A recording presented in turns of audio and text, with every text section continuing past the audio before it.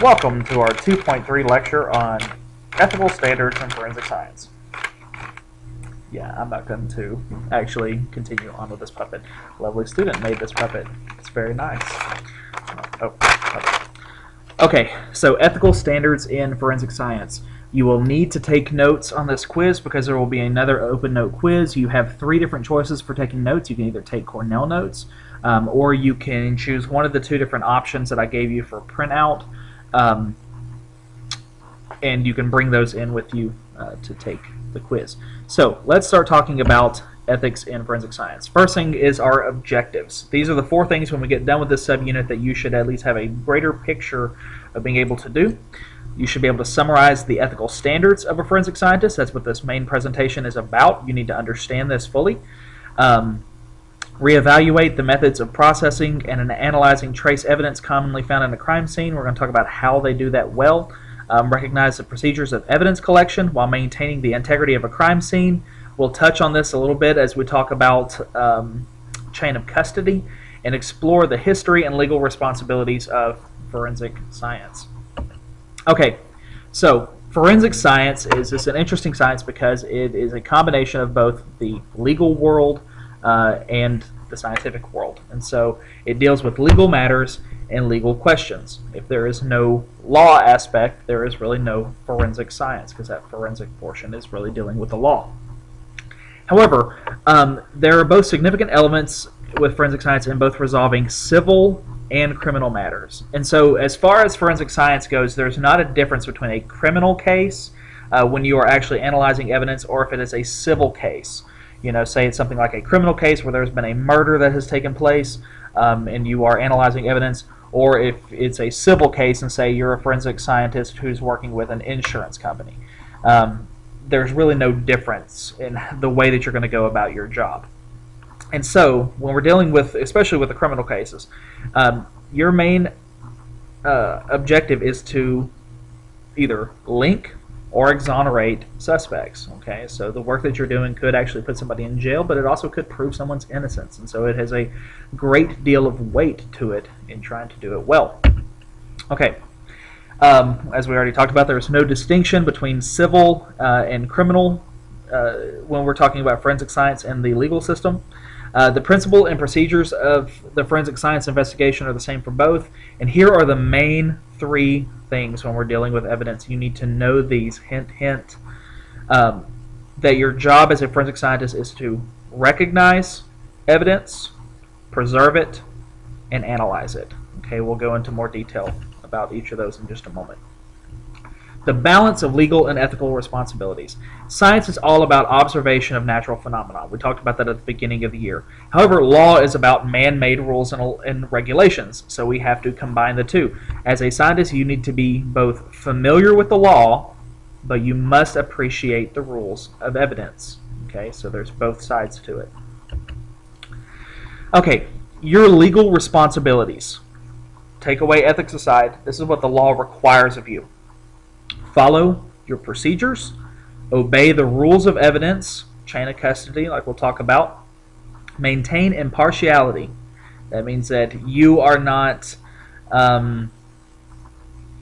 you don't like lean a particular way before you go in and look at your evidence. Okay, you remain impartial, and then you stay within the legal and scientific boundaries that are already set up.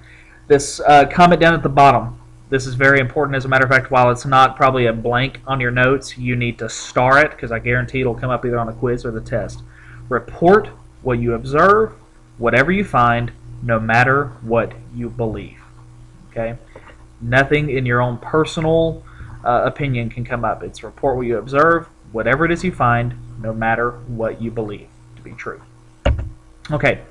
The character of a forensic scientist. You need to be unprejudiced and impartial. Okay, this is difficult for us as human beings. We all have our certain prejudices. We all have our certain impartialities. But you must do your best to completely cut that out of your job. You need to be completely objective and be able to look at the cold, hard facts. And you also need to be educated and trained well. Main functions. These are the 3 things we talked about. You analyze. You need to be able to scientifically analyze and to unearth factual information regardless which side the evidence supports.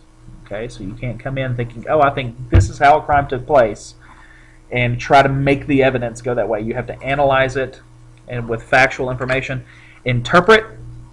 You then evaluate your findings, and you arrive at opinions and conclusions that are based on the evidence you have. Okay, you don't try to fit the evidence into what you already believe. And then when you actually are called to report, which a lot of forensic scientists in different capacities are called into a courtroom, you testify accurately and truthfully. Okay, here are some key terms that you have got to know. We won't go through all these in detail, but we do need to know forensic science. It's the application of science to the criminal and civil laws that are enforced by police agencies in a criminal justice system. Okay, you need to know that. It's the application of science and law. Ethics, since we're talking about ethics, we probably want to look at that. It's a philosophy. Okay, it's dealing with values relating to human conduct, basically trying to determine what is bad and what is good within a given system. So when we're talking about the ethics of forensic science, we're saying, okay, what is a good practice for a forensic scientist, and what is a bad practice for a forensic scientist? Physical evidence, any object that can establish that a crime has been committed or can link a crime to its victim or perpetrator. Chain of custody. You've heard me mention this a couple of times, and it's going to be so important as we start looking at crime scenes. This is the chronological documentation of what happens to evidence from the crime scene to the lab to the safe locker, wherever it ultimately goes. You have to track it the entire way. If evidence gets lost, if the paper trail ends or is incomplete, it cannot be used. And so chain of custody is very important. Rules of evidence. Okay, this basically governs where and how you can actually use evidence in a court trial. Impartiality, we talked about this, is not partial or biased. Your testimony is your statement or declaration that you make under oath in court. And then as an expert witness, which we might even do some stuff with being an expert witness, well, we might mesh with some of our law enforcement classes and use some of our forensic students as expert witnesses. You then present your findings, your unbiased findings, to a court. Chain of custody decided to appear again, all right, but you do need to know the American Academy of Forensic Science. This is the largest forensic science organization. Generally, we follow the AAFS's statement of ethics or code of ethics. However, some people might use regional organizations. There's also the American Board of Criminalistics, among others. And then preservation is to keep, possession, or to retain for safekeeping. Okay, that's preserving evidence. Okay, professional standard. All right, I know that some of this stuff might seem a little bit dry to you, but we need to, and we'll try to show how it applies in our class. It's very important that there is a professional standard.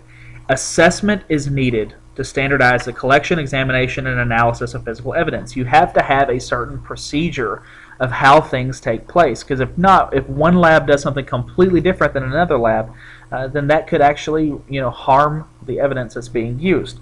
And so there needs to be a standard way that evidence is collected and analyzed. Ethical guidelines for analyzing physical evidence.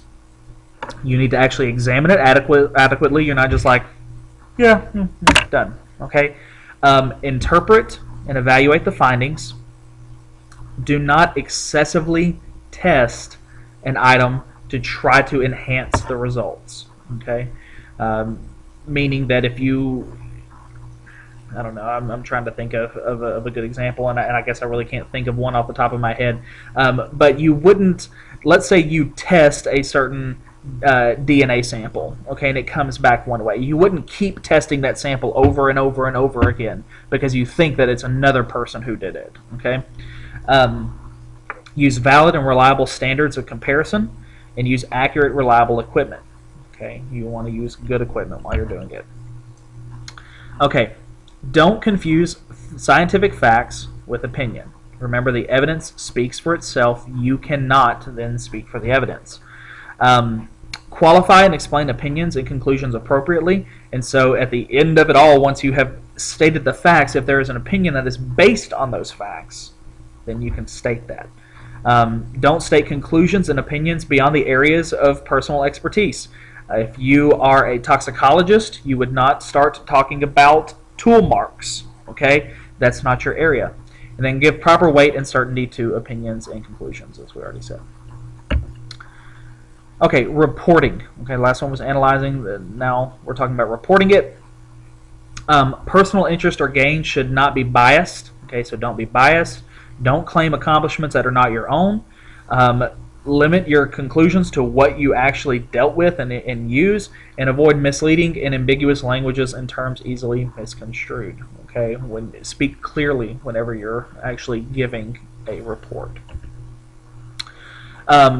Use accepted standards for photographs. Okay, meaning that, and also don't distort or unduly use sensational material. A lot of times forensic scientists will come in and they will have photos of some of the things that they have been researching. So say you have a photograph, you wouldn't have a giant caption at the bottom that says guilty, okay?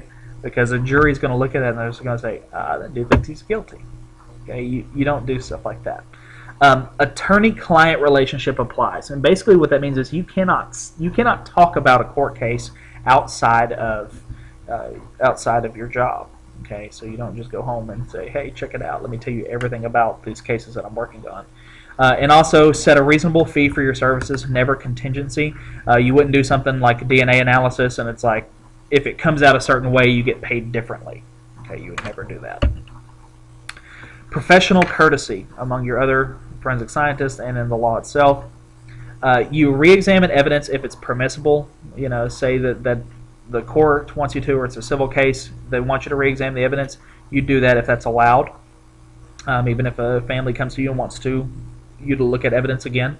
You resolve differences of opinion before the case goes to trial. If you are in a disagreement with your team, you resolve that and you figure out what actually happened before you take that to trial. And then advising attorneys about the testimony of other forensic scientists is permissible and if in good faith, not malicious, and to prevent incompetent testimony. You can talk to other lawyers about a case that's going on only if you're under the impression that injustice is going to take place. Cue that, because there actually might be a bonus question about that on the test that we're going to have here pretty soon. You're always looking for justice to be served. True, impartial justice. Okay. Inform your colleagues. If there's a new method for analyzing things well, inform your colleagues about that. If somebody is doing things that is invalid or unreliable, you report it. You respect your opinions and conclusions of colleagues unless you can prove them false. So it can't just be like, that guy over there smells, so I don't believe anything that his lab has to say. Okay? And you don't misrepresent or distort the statements of or testimony of colleagues. Then ultimately, as we look here, as science and technology continue to advance, the importance of and value of forensic science continues to grow. Okay? So the whole main thing with ethics is you do your job with excellence, you do your job impartially, you do it with the right equipment, you do it with the right frame of mind so that justice will ultimately be served, not your particular agenda. The end.